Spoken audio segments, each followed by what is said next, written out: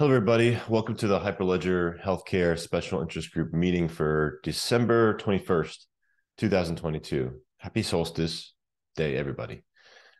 This meeting is recorded and will be shared on YouTube. So please make sure that you are complying with the antitrust policy by the Linux Foundation. You can find that here on this link in the show note or in the agenda notes, which you can find publicly available as well. So before getting started, there's a few people on the call. I just want to give them a second to see if there's any community announcements. If not, I'll just get started with the remainder of the agenda. Hello, everyone. Pete Harris. Haven't been on this call for a while, but I will be probably more in the future as I'm kind of getting back into the healthcare space involving AI and blockchain. So looking forward again. Thanks, Pete. All right, so I wanted to start off by saying, first of all, thanks for joining and thanks for taking time to listen in. What we typically do here is we go through some upcoming events that might be going on in the blockchain, healthcare, technology space, as well as go over some industry news and articles related to the industry and some additional educational nuggets that we've found over the last couple of weeks. There's a lot of events going on next year. I'm not going to go ahead and click on each of them, but as you can see here, you have the Digital Health Summit, which is going to be at the Consumer Electronic Show or Trade Show. So this is CES, a very big show. So if you're attending, take a look at the Digital Health Summit that's happening there. The Innovator MD Global Summit 2023, that's happening January 11th to the 13th. The World Crypto Conference in Zurich is happening January 13th through the 15th. DeSci London, which is going to be an interesting event in London, actually, where people from the decentralized science community are going to come and speak about, what's happening and updates in that space as well. And there's also a hackathon a couple of days before that on the 13th and 14th, I believe. So check out their website if you're interested. And excuse me if I cough. I had recently getting over a flu. So February 15th to the 17th, the European Blockchain Convention is happening in Barcelona. That'll be a big event as well. Paris Blockchain Week will be March 20th to the 24th. Vive, which is a relatively newer healthcare conference, is happening March 26th to the 29th as well. I think it's like, I don't know what year they're on, but should be an exciting time as well. Lots of great speakers. So Oracle Health, etc. HIMSS, Classic Healthcare Conference for IT, technology, healthcare management stuff. That's happening in Chicago, April 17th, 2023 as well. Consensus 2023, a major blockchain event hosted by CoinDesk, is happening in Austin next year in April. And then Bitcoin 2023, it's a famous conference for Bitcoiners in Miami, happening May 18th to the 20th. And then there's later in the year, September 2023, the Con V2X, Global Blockchain and Healthcare 2023, happening in New Orleans as well. So check out the links to the sites. If you have any questions, leave them in the YouTube or reach out to the organizers. Happy to help make any connections if you're interested as well. So without any further ado, let's dive into some recent, happenings here in the industry. So 2 things from Hyperledger I wanted to share with everybody, just so that you're all aware. This is a Hyperledger meeting. So Hyperledger Solong was released, and it's a new, an update to an existing application here. With the Berlin release, Hyperledger Solong substantially improved its capability with many existing Ethereum dApps and concepts within the Polkadot and Kusama ecosystem. So porting from Ethereum to a substrate parachain is now easier since the compiler supports almost all language constructs as Ethereum Solidity 0.8. This release represents just the beginning of a series of upcoming achievements yet to unlock for the substrate compilation target. So some more information in here. If you're a developer, definitely check this out if you're interested. Congrats to that team for this release. That's an interesting development, sort of embracing the polka dot world. Yeah, definitely. And the Kusama ecosystem too. Yeah, which is kind of all part of that. Interesting. Had no clue that was going to be happening. Yeah. Cool. The other Hyperledger announcement I wanted to share was that there are 5 new members who have joined the consortium, or the foundation, really. And they are Energy Web, the European Blockchain Association, Howist, Instant Integra Ledger. Yeah, those are the 5 right there. And they go into detail about who they are. So it's been interesting to see, the number of members of this foundation continue to grow. Yeah, so if you're interested in learning more about that, and if you're interested in becoming a member as well, either you can reach out to me or you can find more information on the website as well. I did find one other thing interesting in this article. Hyperledger Foundation continued to add to its project landscape with the introduction of Hyperledger Anon Creds, a widely used verifiable credential format. So, I've heard Anon Creds before, so it should be interesting to see how, that collaboration will unfold. And just to give you some numbers here, in 2022, Hyperledger's total code contributor community grew more than 18%, with an average of almost 800 individuals actively contributing in each month. Pretty significant for this still nascent industry. All right. Excuse me. So lots of things have happened since our last meeting, which was about a month ago. The future of NLP in healthcare. So I'm sure many of you have heard of OpenAI's ChatGPT AI system. Basically, it's a natural language processing tool and sort of like a chat bot, but that's much more effective and has a lot more capabilities. And you sound like you're talking to, maybe a high school student or even an undergrad to some degree for some questions. So this article here, published December 10th by Jared Dashavetsky, basically talks about how this can be used in healthcare and talks about the many different applications that has potential. So, here he's asking the Chat GPT how healthcare will, or how we will ever fix this broken healthcare system. And you can see the Chat GPT saying, it's difficult to predict the future, but I believe that with the right efforts, it is possible to improve the healthcare system and make it more effective and accessible for everyone. Great. That's great. So some specific examples that are mentioned here. One is patient care and delivery, research, diagnostics, and treatment, clinical and non-clinical workflows. So, and then it goes into more details about how that's possible, how that could do that. Yeah, I mean, I think this tool is really interesting. Open chat. I think the fact that they made this publicly available is really good too. It's not just like, for people who could pay for it. A lot of issues with new technology are about how, only some people can access it. So increasing that accessibility is really, I think, a good move by OpenAI.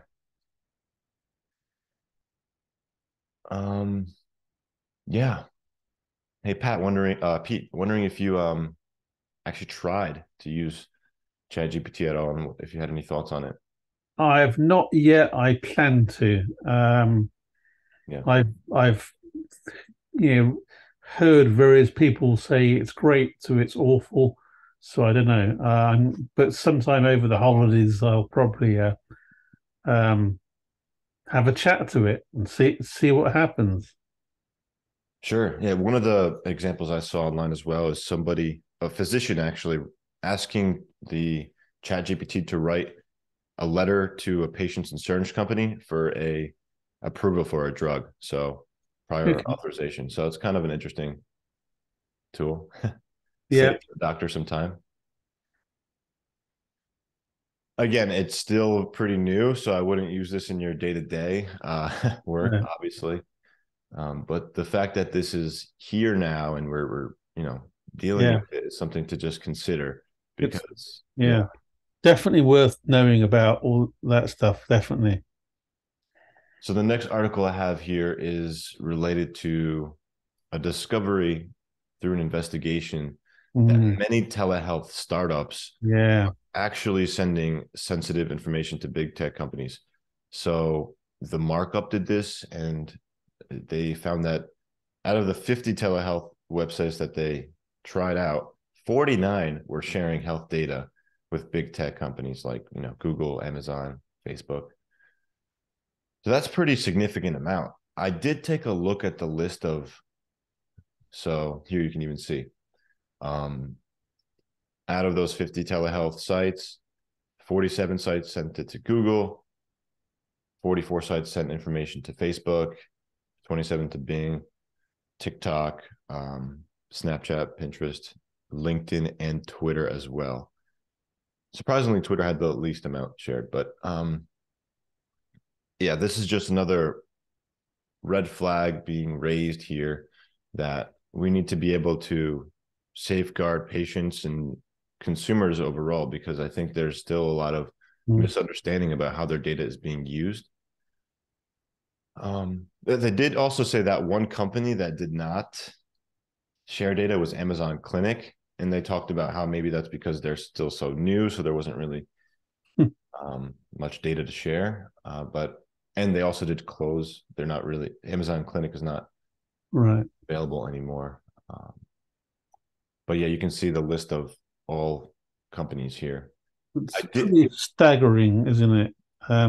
It is, but I want to mention a caveat here because I think I thought it was interesting that they didn't include some of the major telehealth companies like Doctors on Demand is not listed. Amwell is Mhm. not listed at all.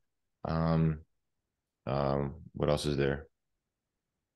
Um, MD. What is the other telehealth company? There's a bunch of telehealth companies that are larger and they have more footprint actually in the United States, but they're not listed here.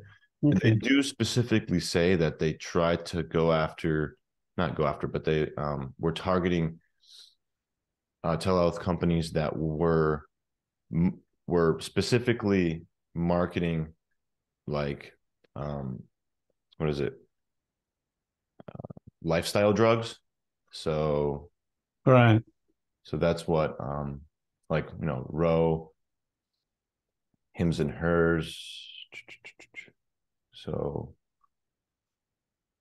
yeah, I mean, there's a lot of good detail in this article as well.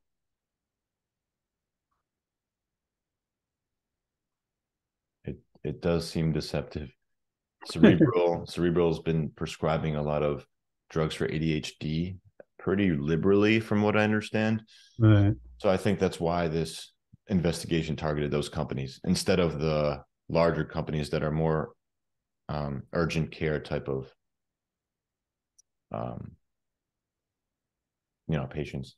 Yeah. Actually, they do a lot more than urgent care, but they're not just targeting specific types of individuals. It's broadly used, and many health systems use them. So it's different than the consumer-facing only telehealth applications. Um, I mentioned this because I have worked at Amwell before, and they do. When I was there, they did a great job making sure that there weren't abusers of the program, meaning that they weren't people trying to game the system to get prescription drugs, which is a really big deal in the telehealth industry. So especially substance abuse disorders galore. So that's that. And I was thinking about ways blockchain or decentralized ledger technology can mitigate this. And I think the fact that, patients here aren't owning their own data, and the data is being owned and controlled basically by these companies, and they're able to get away with HIPAA laws because technically it mentions here how they're able to do this. Right. So they emphasized that privacy regulations like health insurance portability and accountability act HIPAA were not built for telehealth. Right. So there's a lot of ethical and moral gray areas that allow for the legal sharing of health related data. This is from a former investigator of the U.S. Department of Health and Human Services Office for Civil Rights. Yeah, so I thought that was interesting. Wondering what you guys think. Leave a comment in the notes in the YouTube. Okay, next here is an article from CoinDesk about Apple, and thought this was an interesting opinion article about how Apple's new encryption policy is actually good for crypto. So it goes on to talk about here, Apple made this announcement that their iCloud storage service will now offer end-to-end encryption. And this is something that I think a lot of users have been asking for a long time. That means only a user with an authorized device will be able to access the contents of their cloud storage in much the same way only the holder of a private key can control a Bitcoin wallet. So the new feature will protect photos, notes, and other files for users who choose to activate it.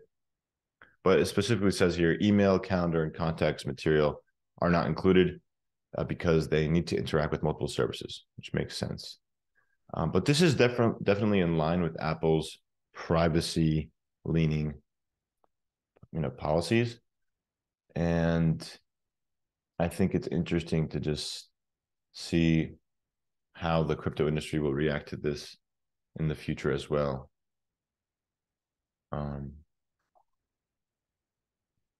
Here we have some tweets. Reporting from Reuters claimed that the FBI had leaned on Apple not to enable this feature, which also makes a lot of sense. So you do have some government officials, or at least government departments, not really happy about this. So I think, we'll be watching to see how that plays out in the end. I know Tim Cook, well, not personally, but I know that Tim Cook thinks that privacy is very important, and the US government and Apple have always been in this sort of not battle, but conflict in terms of privacy and data sharing. Yeah, we'll see how that turns out. I think it's personally a good thing for the industry and for humanity in general. So it says here, hundreds of thousands of users are about to be introduced to private key management by the most respected name in computing. So from there, crypto is just a hop and a skip away. So I think that's the takeaway here. All right. Next here is an article from Fierce Healthcare. It's about AWS and talks about their release or their launch of their new genomics data service for life sciences and healthcare companies. So Amazon's in genetics now. So this is a big deal, I think. And the fact that they're probably doing it for a lot cheaper than everybody else is probably a big deal as well. So I'm curious to see how this plays out. Here it says more than 98% of medical records are now in digital form, and the digitalization and sharing of medical data is driving the demand for precision medicine technologies. And it's obvious here that there's also been a steep decline in the cost of sequencing, with a 100,000-fold reduction in cost since the human genome, which was first sequenced in 2001, reaching an all-time low of approximately $200. That's amazing, just in general as a technology. This is by far one of the most impressive things I think humans have done in the last 20 years or so. And I think we still haven't really felt the effects of this in the application of medicine yet. I mean, if you go to your doctor now, they're not going to typically give you a whole genome sequence test. Although it's relatively cheap, it's just not part of the protocol now. But I think that is starting to slowly seep into the standards of care. And that's an exciting thing because I think it's going to reveal a lot about ourselves. Here it says AWS built Amazon Omics to support large-scale analysis and collaborative research without healthcare companies needing to worry about provisioning the underlying infrastructure.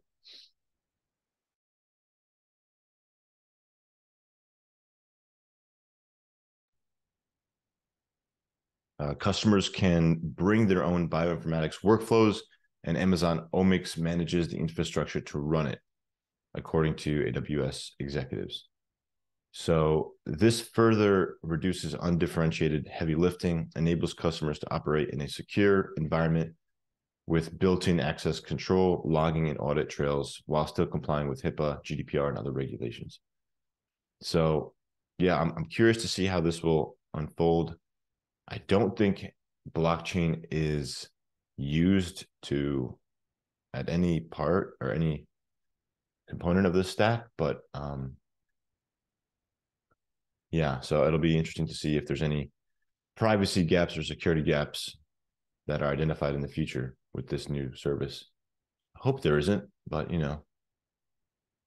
with any centralized system, there's some risk there. Okay, so CoinDesk article about MetaMask, which is one of the most popular browser wallets, crypto wallets out there. So there was a claim out there that MetaMask's privacy and settings were really not that great in terms of data sharing practices, and there were concerns raised, and then MetaMask responded. Here in a statement, the company explained how and why it was sharing MetaMask user Internet Protocol information, IP information, with Infura, which is the consensus-made RPC, remote procedure call service, for reading and writing data to the Ethereum blockchain.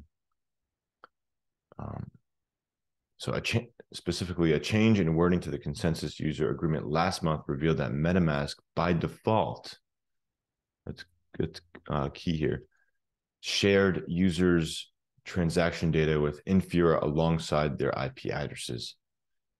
So, like I said, this revelation sparked outrage in the vocal corner of the crypto community, with some users worrying out loud about that their transaction data wasn't private as they assumed. So it's good to see that Consensus and MetaMask are addressing this head on. And what they said in the statement, Consensus clarified that it would only collect wallet and IP address information in connection with write requests, also known as transactions, when MetaMask users broadcast transactions through Infura's RPC endpoints. They go on to say, we do not store wallet account address information when a MetaMask user makes a read request through Infura, for example, in order to check their account balances. So, yeah, I mean, I think it's good to see that the voices of the crypto community were heard in this case, and it looks like MetaMask is working to address them. I haven't dove too deep into this, so if there are some caveats, share them in the comments. I'm curious to know about that. One more quote here. We think this was overly cautious, and we are not intending to scare anyone away from choosing their chosen provider, the company adds. Yeah, so obviously it's still a developing space, but glad to see that there's some activity in the positive direction. All right, so next article, or actually, this is sort of like an announcement, and there was a hackathon event. This up. Partisia blockchain, which is a relatively newer blockchain, teamed up with the International Committee of the Red Cross and presented a prototype to support victims of armed conflict. So I thought this was interesting because what I had learned through watching some of the video here is that the International Committee of the Red Cross and the Red Cross, I believe, do not actually have to comply with many international laws related to privacy of data because they are such a emergency group. They don't have to comply with some of that, which was, I thought, kind of interesting. But they also said that they want to be able to comply with, and they want to be able to provide privacy in a way that is still efficient and fast and effective. Building a platform that maintains privacy is a bit more complex, but with blockchain, they are saying that it might be easier to do. And during the video, I actually learned that a lot of the ways that these organizations like the Red Cross and other humanitarian efforts, the way that they share and provide money to people in need is through cash, like paper money, because that's the simplest way to do it, apparently. And that makes sense. Like if you need to give people money who don't even have bank accounts in a war-ridden country, cash makes sense. The issue there is they can use it for anything. So I think the purpose of this is to try to ensure that the money that the humanitarian tokens or the Red Cross or other organizations go to, we want to make sure that it's being used not to fund terrorism, for example. So there's a lot of concerns about that. So being able to put it on a blockchain in a way that still protects the privacy, but also ensures that it doesn't end up in the hands of nefarious actors, I think is an interesting thing. And, this is a prototype still. They're using Artesia, so check it out if you're interested. This event happened just last week, so pretty cool. All right. That's all I had for news and articles. I'm sure there's much more to share, but this is what I pulled up. In terms of educational nuggets, there was one lengthy blog from Vitaly Buterin talking about what he's excited about in the sector, in the industry, as well as an interesting breakdown of decentralization and specifically how, he differentiated between a decentralization for governance sake and decentralization for implementation sake. And I think something that we're all sort of interested in learning about is what is decentralization.